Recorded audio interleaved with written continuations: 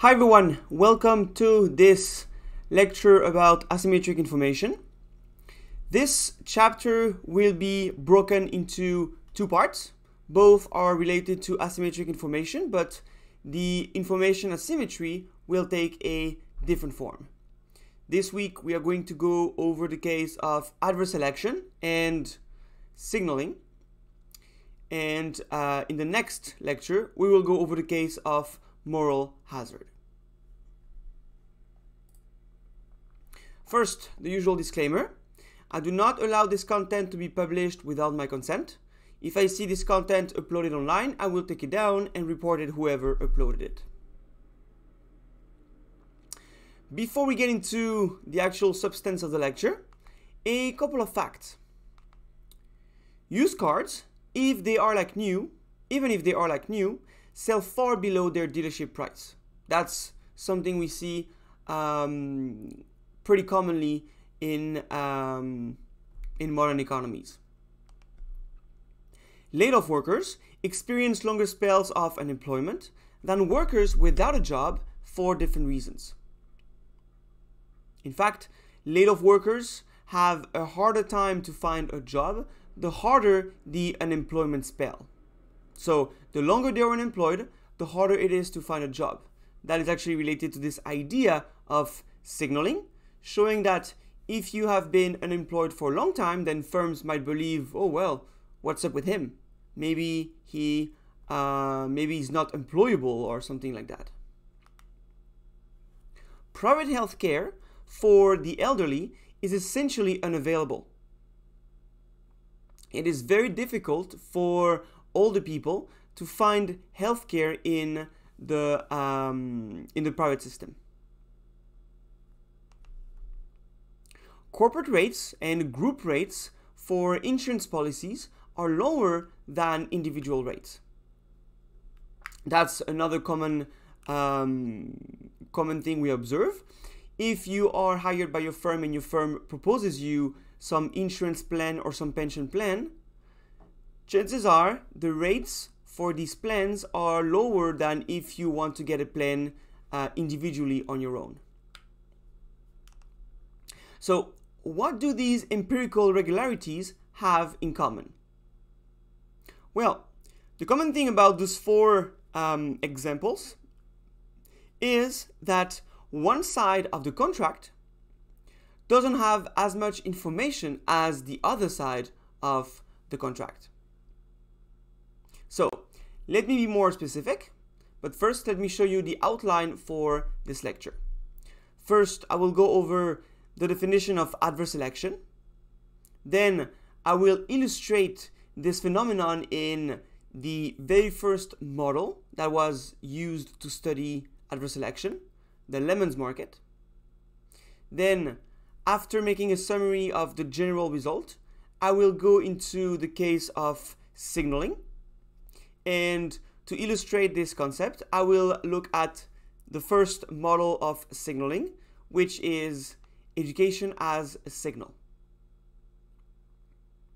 In particular, I will talk about two specific types of equilibria, and I will define what I mean by equilibrium in this case: a separating equilibrium and a pooling equilibrium. First, the definition. Adverse selection in economics refers to the outcome of a situation where one or several agents have hidden knowledge about some characteristics that will matter when interacting with other agents. For instance, consumers know privately their willingness to pay for a good, but the firm selling this good doesn't. Individuals who go get insurance know better the probability of them having an accident than the actual insurance company. A freshly employed worker knows if he is highly productive or not, but the employer might not necessarily know this at the time of the hire, etc. I will go over other examples as well a bit later.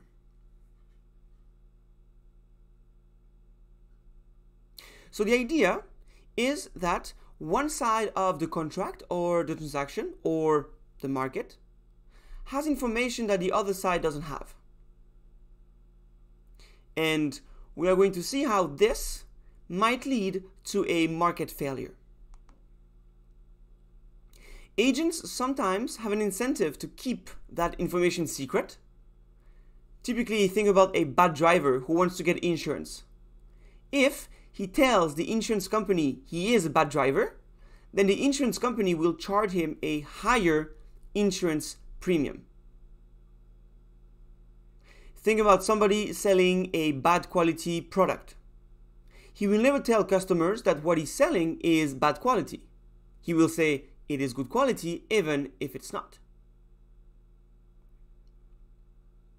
Think about somebody who wants to borrow money from a bank, but he's going to spend some of this money at a casino, taking a lot of risks. He's not going to tell his banker that this is how he plans to use his money. Because if this is the case, then the bank will charge this borrower a higher interest rate to cover the risk of default. Sometimes, however, agents might want to communicate that information to other agents. For instance, think about a recent graduate from Harvard. He will definitely want employers to know about where he studies.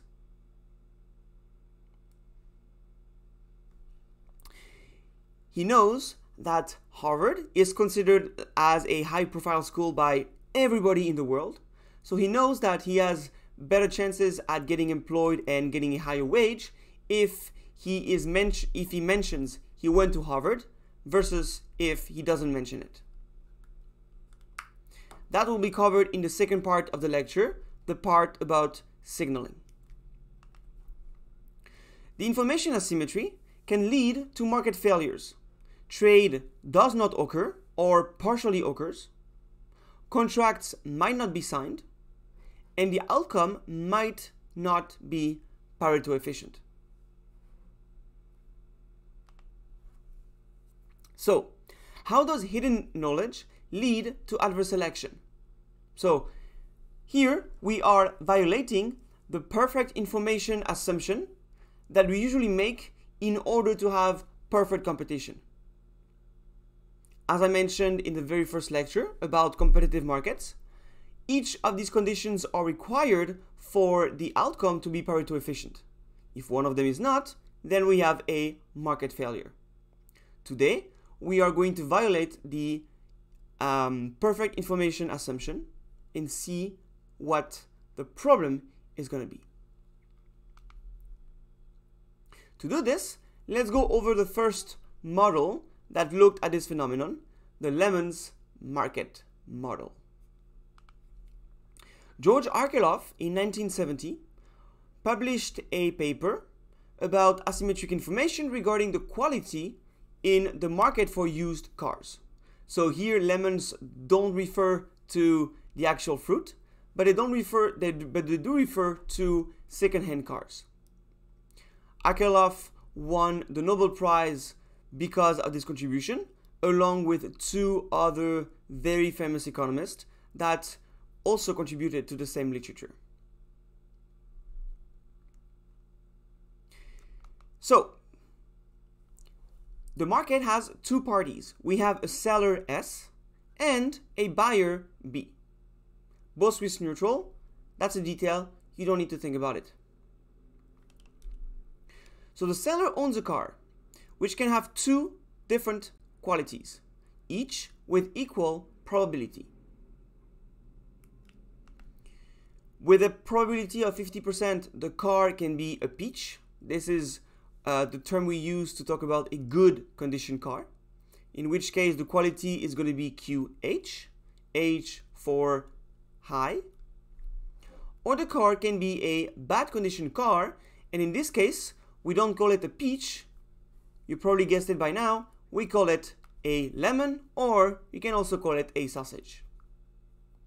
In this case, the quality of the car is going to be QL, L for low. Now, we need to specify the different preferences of the seller and the buyer regarding each type of car. a peach or a good quality car is worth $4,000 to the buyer. So V stands for value, B for buyer, and the value of a buyer for a good quality car is equal to $4,000. This is the maximum amount the buyer is willing to pay for a peach. The seller, on the other hand, is willing to sell the peach for at least $3,000.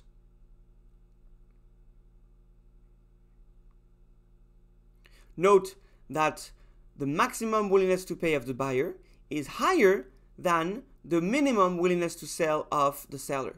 So, in principle, nothing will prevent them from making a deal, and a peach will be sold. A lemon is a bad quality car, so it is not worth as much money for each party. For a buyer, it's worth $1,000. For a seller, it's worth at least $500.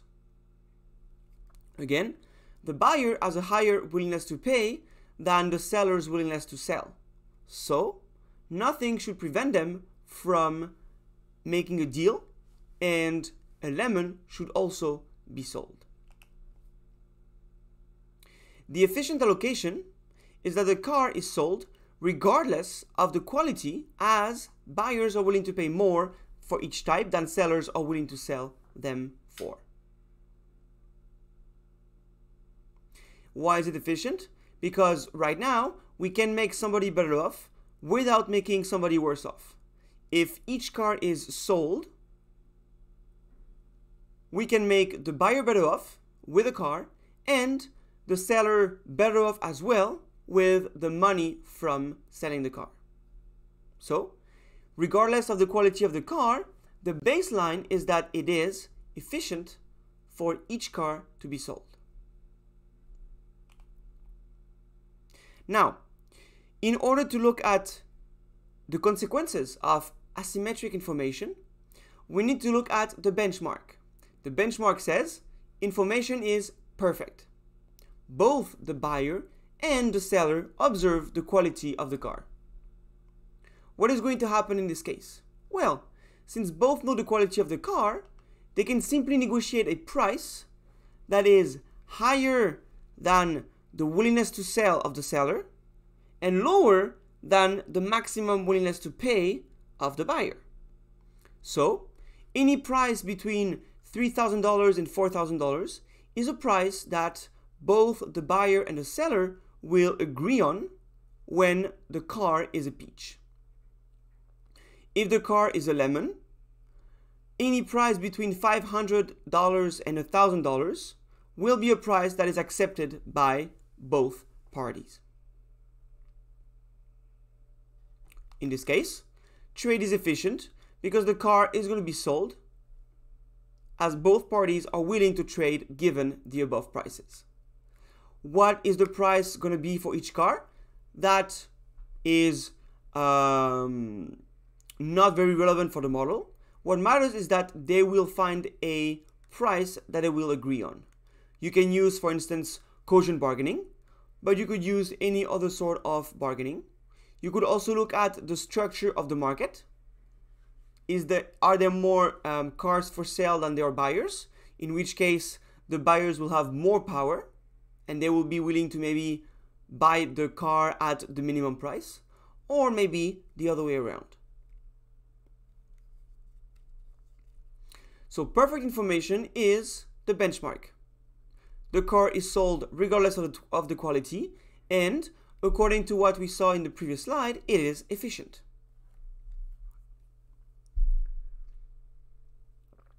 Now, let's change the information structure a bit. Before getting to asymmetric information, let's stick to symmetric information, but let's make information imperfect. So in this case, it is symmetric because neither the buyer nor the seller observe the quality of the car. And it's imperfect because they're lacking that information. So the seller doesn't even know the quality of the car he's trying to sell. It is not very realistic, but it is just for the sake of the example. So the quality of the car is now as good as random for both parties. And the willingness to sell and to buy cannot depend on quality because none of them know the quality of the car. What are they going to do? In economics, in this case, we use the concept of an expectation, which is the same as an average. When information is not certain, agents use an expectation of their utility in order to assess whether they should make a given decision. So, since 50% of the cars are good and 50% of the cars are bad, the willingness to pay, well, the average willingness to pay for a buyer is going to be equal to $2,500. This is equal to half of 4,000 plus half of 1,000. That yields 2,000 plus 500, 2,500. The seller will then be willing to sell his car for $1,750. This number is the average between 3,000 and 500. Half of 3,000 is 1,500. Half of 500 is 250. 1,500 plus 250 yields $1,750. Note that even in the absence of information about the quality of the car, the buyer is willing to pay more than the price the seller is willing to sell the good for. So, they can negotiate a price between $1,750 and $2,500, and both will accept the transaction. Again, regardless of the quality of the car is going to be sold. So, we have a case of efficient trade.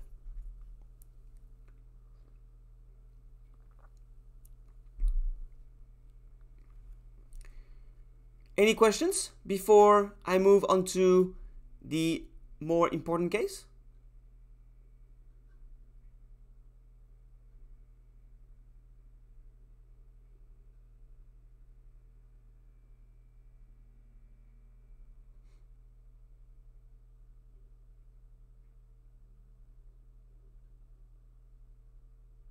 Okay, so let's get into the third case where information not only is imperfect and also asymmetric. This is also the more realistic case where only the seller, not the buyer, observes the quality of the car. Imagine now that the car is a good car, it's a peach. Well, the seller knows it's a peach, so he's willing to sell a peach for at least $3,000. This is the first condition we need for trade to happen. Trade of a peach. Now, the seller knows the quality of the car, but the buyer doesn't. So the buyer is still going to use the expected willingness to pay. In the previous slide, we saw it was equal to $2,500. So a buyer will accept to buy a car if the price is lower than $2,500. Those are the two conditions we need to satisfy in order for trade to happen. But if you look closely, the seller says the price should be at least $3,000, and the buyer says the price should be at most $2,500. Clearly, these two conditions are not compatible. There is no price that the buyer and the seller find mutually acceptable.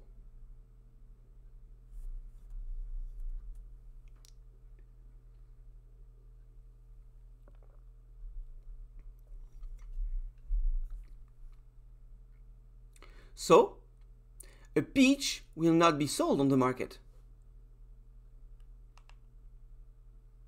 That is inefficient, as we saw earlier that a peach and a lemon should be sold for efficiency. So, let's think about what's going to happen. What is the market adjustment and what is going to happen? So, if the price is higher or equal to $3,000, there is an excess supply. There are many sellers of a peach out there, but nobody willing to pay for them because the buyers do not know it's a peach. It could also be a lemon, so they are at most willing to pay $2,500. In order for demand to equal supply, we need prices to fall.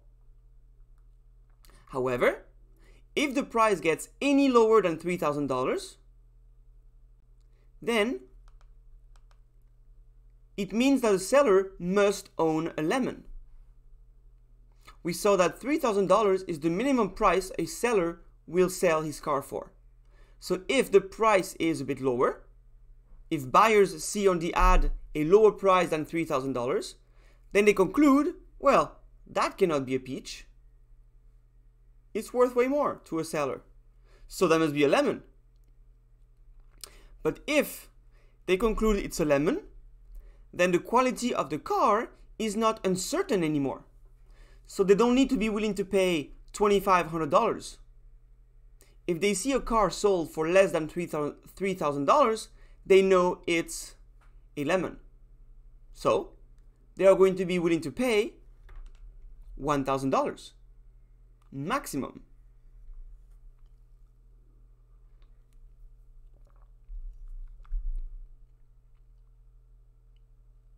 Now, owners of lemons are willing to sell their car for $1,000. In fact, they are willing to sell a lemon for at least $500. So, any price between $500 and $1,000 will be mutually acceptable. But only lemons are going to be sold, and peaches are no longer on the market. Only lemons are sold, peaches are not. We can say the peach market breaks down.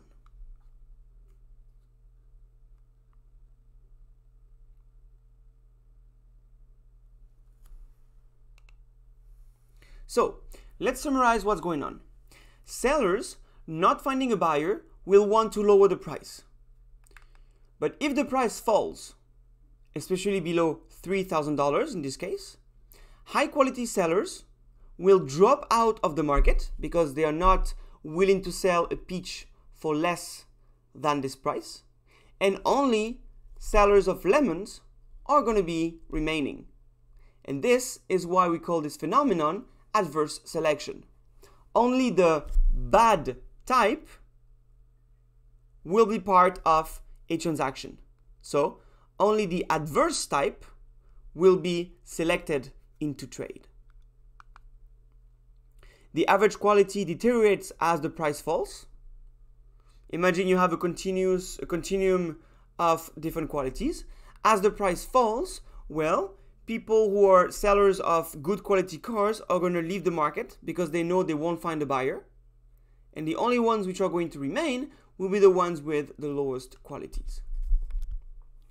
The maximum price buyers are willing to pay falls and price falls further. As the price goes down, buyers realize that those cars cannot be good quality cars. So their willingness to pay goes down. They don't need to include the willingness to pay for peach into their computations anymore. And the market may disappear entirely, in fact.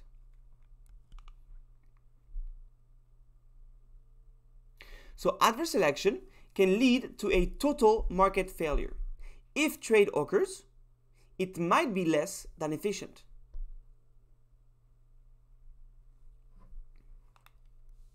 And there are other examples of such markets. Think about labor markets. credit markets, insurance markets. For instance, for the credit markets, a borrower could be a safe borrower or a risky borrower. A bank will charge a higher interest rate on a risky borrower than on a safe borrower. However, the bank doesn't necessarily know whether the borrower is a risky borrower or a safe one. So it will charge an average interest rate, but that interest rate might be too high for the safe borrower. And if this is the case, then the only people who are going to accept the loan are risky borrowers. Once the bank realizes that, then it will conclude, why do I charge an expected interest rate when only the risky borrowers are taking the loan? The bank is going to charge the high interest rate, the one that targets risky borrowers. On labor markets, you can think about an applicant that is either high ability or low ability. The employer doesn't know about that. He might propose an average wage. The applicant, if he is a high ability one, might decide to not take that wage. And then the only ones who take the wage will be the low ability applicants, and so on. We talked about price discrimination earlier this semester. Consumers have private information on their willingness to pay, and perfect price discrimination is not possible. If the monopolist doesn't take incentive constraints into account, only low-type bundles are going to be sold. The idea is that when you perform second-degree price discrimination, you propose different bundles, and consumers will select the bundle they prefer. The firm wants to charge a higher price on customers with a higher willingness to pay. And the problem with this method is that the high willingness to pay customers might actually buy the cheap bundles. So the firm has to make sure that the bundles are designed in the way that a high willingness to pay customer will prefer to pay a high price for the bundle that targets him, as opposed to buy the cheap bundles that targets the consumers with a lower willingness to pay.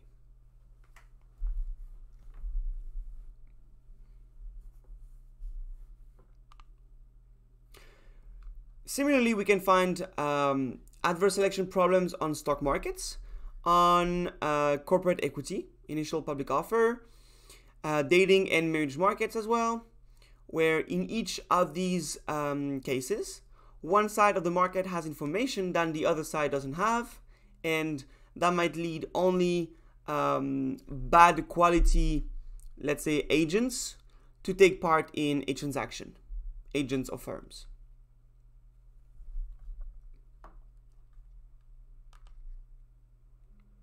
So in markets with adverse selection, prices are correlated with the source of asymmetry. We saw previously with the market for lemons that the price at the end of the day was between 500 and 1,000. Those are the respective willingnesses to pay and sell for lemons. So prices are going to play a dual role. On one hand, they do the usual market clearing, demand equals supply, but they will also transmit the information to the party that didn't have this information in the first place. When buyers see that the price will be between 500 and 1,000, they know it's a lemon, and now everybody has the same information about the quality of the car.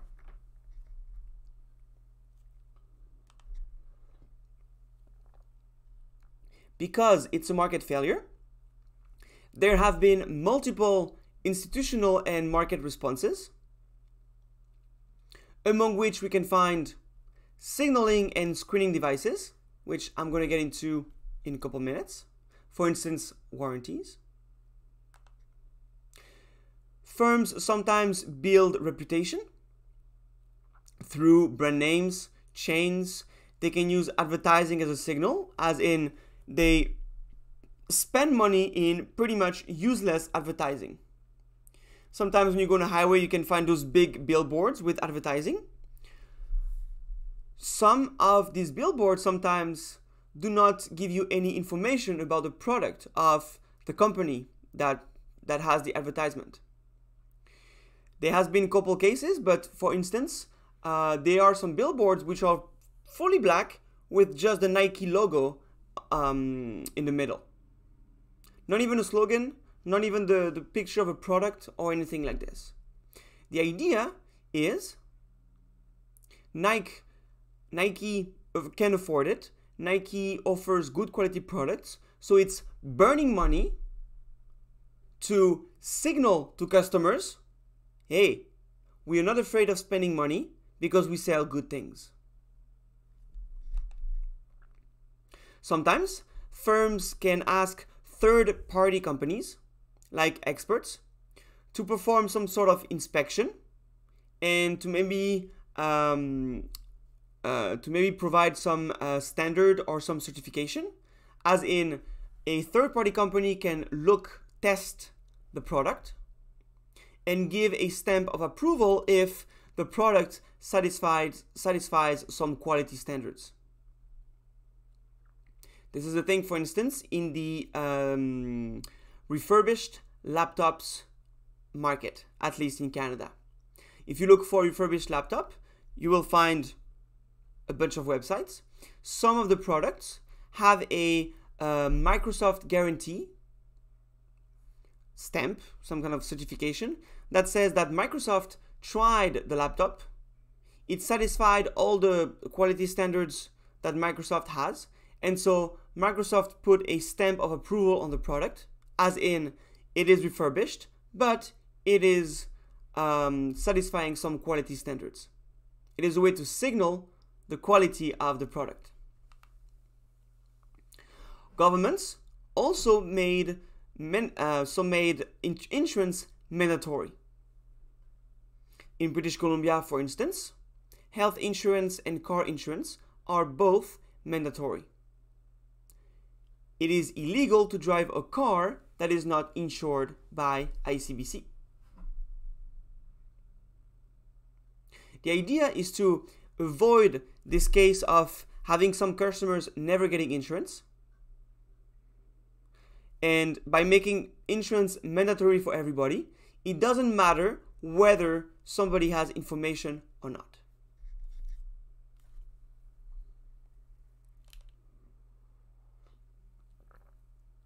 Any questions?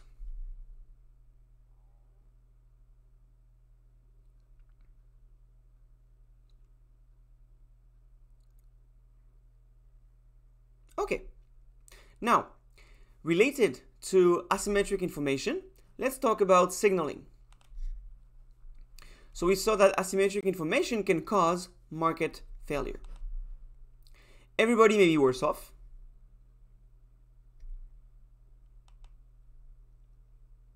But those who have superior information about a good may want to convey this information to others. Others, of course, might not want to disclose that information. One of the problems is that the information conveyed must be credible. If the seller of a car tells me it's a good quality car, I have no incentive, I have no reason to believe him. He will never say he's selling a lemon. Of course not. So I cannot trust somebody who just says that what he's selling is good quality, because nobody would say that what they sell is bad quality.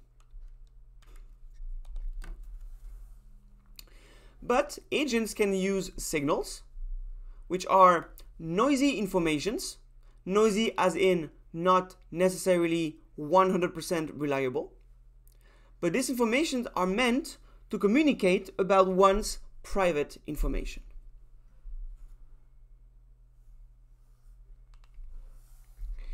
And to illustrate this point, I'm going to talk about the effect of education as a signal. Michael Spence in 1974 worked on asymmetric information about the ability on the job market.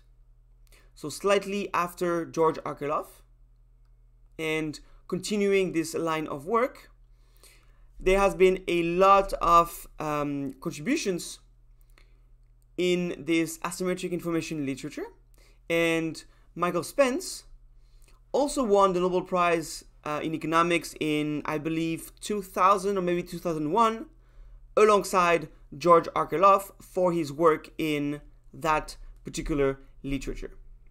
There was a third laureate that year. That was Joseph Stiglitz, which you might have heard of before. The model goes as follows. There are two parties. We have a worker W and we have an employer E. The worker's ability, measured by his marginal product, is named A, and it can be either high or low, both with equal probability, just to make things easy. A high productivity worker is worth AH to an employer. A low productivity worker is worth AL to the employer. We are going to assume that AH is bigger than AL, as in a high productivity worker is more productive than a low productivity worker. The decision problem of the worker is to choose whether to get an education or not. Education here takes the form of a college degree. But we assume that education has no effect on productivity. We assume this because it simplifies the model a lot, and the intuition in the result is going to be pretty much the same. So in this model, getting an education just amounts to putting a line on your resume that says you went to that university or you got that degree. That's it.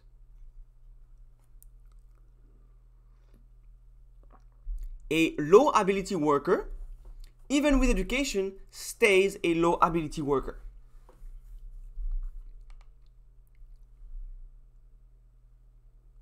Now, obtaining a degree is costly, and this cost is going to vary across ability.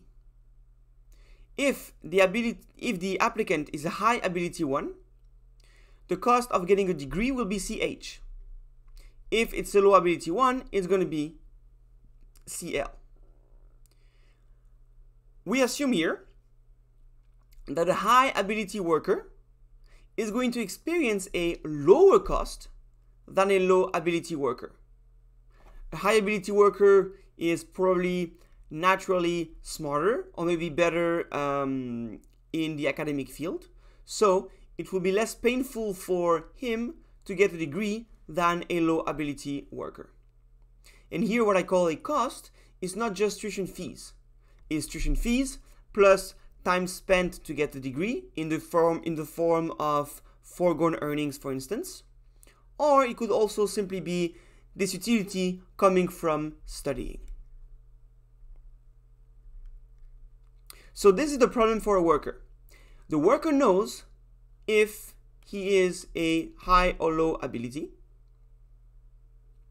And given the cost of getting an education, he needs to think about whether to get an education or not. And he will have in mind the future wage he will be earning with versus without education.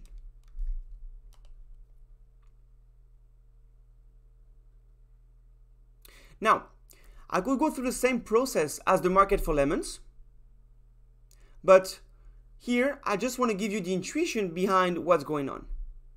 We are going to distinguish two types of equilibria. In fact, there are more, but those are the main two ones. All the other ones are kind of like a mix of both. There's a bit of both mixed together.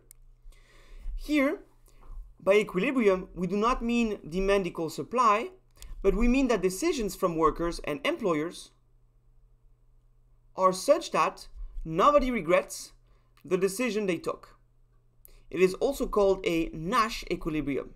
It is a game theory concept that you might go through in ECON 302 or in game theory lectures. This is this idea that once all the decisions are taken and everybody sees what everybody else did, nobody regrets the decision they took. So everybody is maximizing his utility, seeing what the other ones did. Why two? Well, both are very interesting and relevant. The idea is that those cases are going to be distinguished regarding investing in education or not. So think about workers. Workers are weighing in their options. They can get an education and maybe get a higher wage as a result. But again, I say maybe because it's not guaranteed their wage will be higher. It all depends on what the employer offers. Or they might not get any education. So on one hand, they will not have a cost to pay, but they might get paid less. Employers can have beliefs about the ability of a worker with versus without education. The first type of equilibrium I want to talk about is called a separating equilibrium. This corresponds to the case where it is too costly for low ability workers to get education, but not for high ability ones. The idea in this case is that low ability workers prefer not getting an education and maybe get a lower wage, and high ability workers might decide to get education as a result. The idea is that by them getting education and not low ability workers, employers might be able to conclude that anybody with a degree is a high ability worker, and anybody without is not. The result is that workers with education will be high ability ones, and they get paid a higher wage than low ability workers. Why a higher wage? Because the employer will conclude that they must be high ability workers, so they are worth paying more. If this is the case, then education will be used as a signal for ability, and it will help separate types of workers. The ones with education are the high ability ones, and the one without education are the low ability ones.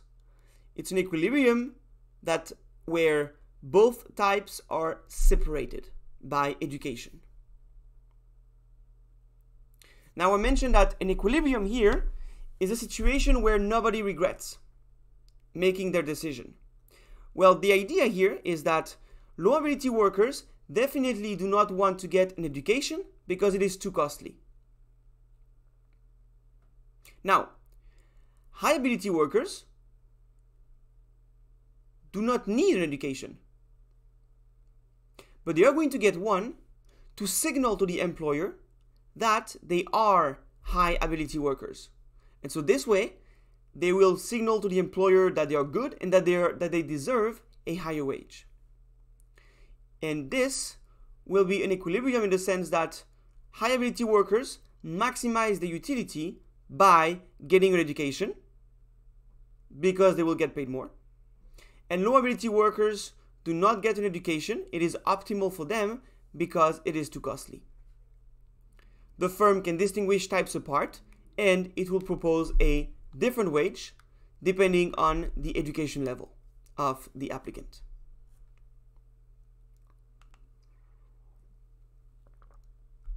Hence the name separating equilibrium. Now, I mentioned two types of equilibria. You can already guess that if there is a separating one, there must be a non-separating one. We call this a pooling equilibrium, where everybody is put in the same pool. If it is not too costly for low ability workers to get education, then both types of workers might want to get education. And careful here, because I said might. If everybody gets education, employers cannot tell types apart and will not propose a higher wage. Everybody has the same degree, so the employer doesn't know who is a high ability worker and who is a low ability worker. So education will not help workers get a better wage because the firm is going to propose the same wage to everybody. But then wait a minute. If education doesn't help get a better wage, why get education here? After all, we assume that education does not improve anybody. It does not turn a low ability worker into a high ability one. So if education does not help workers get a better wage, why would they get a better wage? Why would they get an education? So in this case, education will not serve as a signal for ability. In fact, education will be useless. Nobody is going to get education. If it is to get the same wage as somebody who doesn't get education, why get an education here? And so we have a pooling equilibrium. In the separating equilibrium, the signal is working because it is too costly to fake. A low ability worker doesn't want to get an education because it is too hard, too costly. And this is why high ability workers want to get an education. For them it's not too costly, but seeing that it is too costly for the low ability workers, then they decide to get it because they can use it to distinguish themselves. In the pooling equilibrium, since anybody could get an education, it's not too costly for anybody, then workers will not be able to distinguish themselves. They will get paid the same. So why pay tuition fees and why study for so many years if the wage will be the same no matter what? So nobody will get education in the pooling equilibrium case.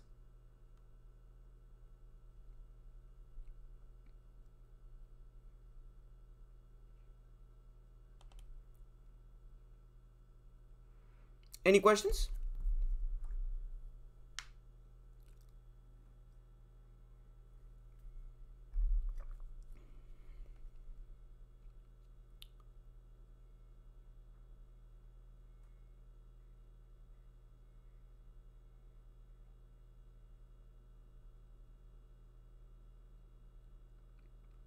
So, individuals who hold relevant private information can sometimes use signals to convey this information. The signal only works if sending the same signal is too costly for other individuals. Otherwise, there is no point, the signal is useless. It doesn't help you distinguish yourself. The signal is costly to acquire and only helps convey information. That's another very important point. So sending the signal will be inefficient here. It will be in the best interest of a high ability one to get education if it's a separating equilibrium, but it is still inefficient in the sense that literally a high ability worker is buying his degree, is literally buying a line on the resume. It is inefficient because it is a wasteful use of resources. If only the employer knew who was a low ability worker and who was a high ability worker, there would be no need for education.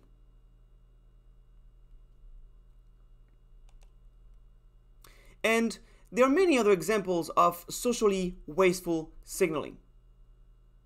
So, education on labor markets, but education in the broader sense. There could be training, there could be internships, co-ops, or skills that you acquire like languages and so on and so forth. It is not necessarily wasteful in the case of education because education in real life does increase productivity. My ability is way higher since I got my degrees than before I got them. So education made me a more productive person. So we could make the same model and say, well, if they get education, low ability workers become high ability workers because now they have the skills, they're trained. On product markets, warranties can be used as a signal.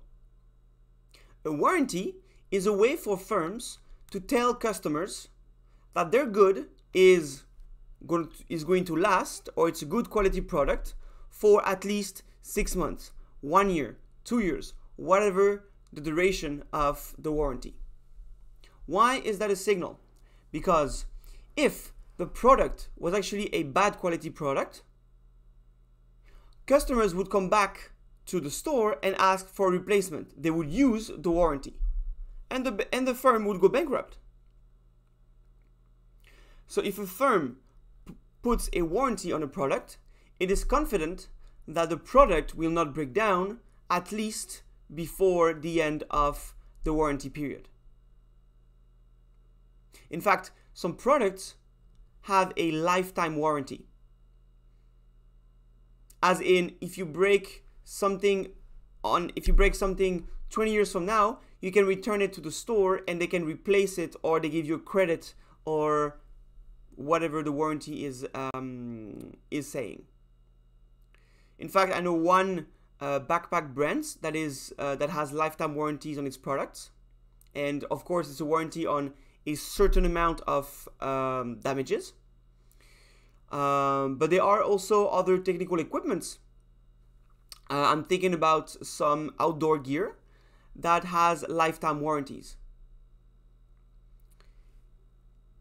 Advertisement can also be used as a way to signal the quality of your product. I mentioned the example of Nike before. The advertising in itself doesn't give you any extra information. So it's a way to say, yeah, Nike is here. They are powerful. They are confident that they are going to sell. There are, of course, other forms of advertising. The first one being informative advertising, as in commercials or advertisements are actually giving true information, like descriptive information about a product. Sometimes you see this with cars, where they give you a bunch of features. Then there is persuasive advertising, which is more about appealing to the customer, but not so much offering information about the quality of the good. For instance, George Clooney doing commercials for Nespresso. It doesn't say anything about the quality of the coffee. But because George Clooney is drinking it, it looks like it's a better quality product. And the last form of advertising is, of course, advertising as a signal, like Nike's billboard on the highway. On financial markets, the debt-equity ratio can be used as a signal of the risk associated to a firm. Firms can fund their capital using either debt, getting a loan from the bank, or by selling stocks to private agents and institutions. The ratio of debt to equity can be used, is often used as a measure of performance or a measure of risk on financial markets. In legal disputes, there is a thing called pre-trial settlement demands. Let me give you an example of what it is. Imagine I buy some food from Safeway and I get poisoned. Like, I'm in bed for 1 or 2 days, I'm vomiting, it's terrible, maybe the food was just bad, but the expiration date maybe was not mentioned, or maybe it was dating 1 week. And I decide to sue Safeway for selling something that is expired for this long, because it's actually not allowed. The trial happens in 6 months. Okay, I hire a lawyer, Safeway hires a lawyer, and there is a rendezvous, there is an appointment at the court in 6 months. Safeway could also contact me before the trial and ask me to drop the charges and say, hey, let's not go to court. Let's settle this right now. And might propose some sort of compensation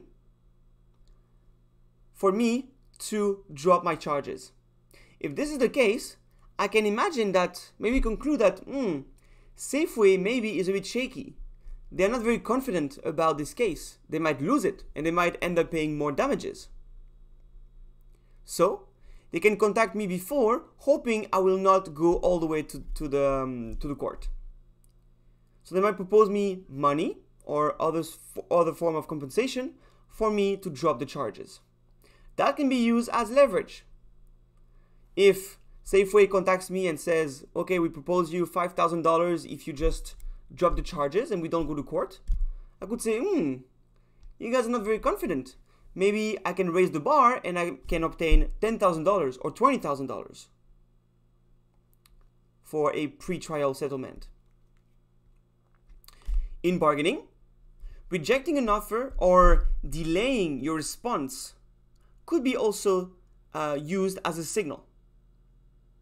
If somebody takes 2-3 days or maybe a week, I don't know, if somebody takes some delay to respond to your offer, maybe it's a way to signal that this person is actually hesitating, and that you do not need to propose a very high price or way higher price in order to make the deal. Live entertainment and restaurants, concerts, live performances, movie theaters, lineups, and sold out tickets can be seen as a signal of the quality of the performance or the restaurant. When you see restaurants with lineups of like 30 minutes or more, and you see that other restaurants nearby don't have such a lineup, that might signal that that restaurant is worth waiting in line 30 minutes for. So that might say something about the quality of the food. When tickets are sold out within an hour after being released for a concert or a movie, that might say a lot about the performance, the quality of the performance to come. Marriage and dating also has some signaling in it. Fancy car, presents can be used as signals of affection or as a way to say, well, I can provide for you, I can help you financially, I'm here. Presents can be a sign of affection. But even at earlier stages of the relationship, texting delays are some sort of a signal.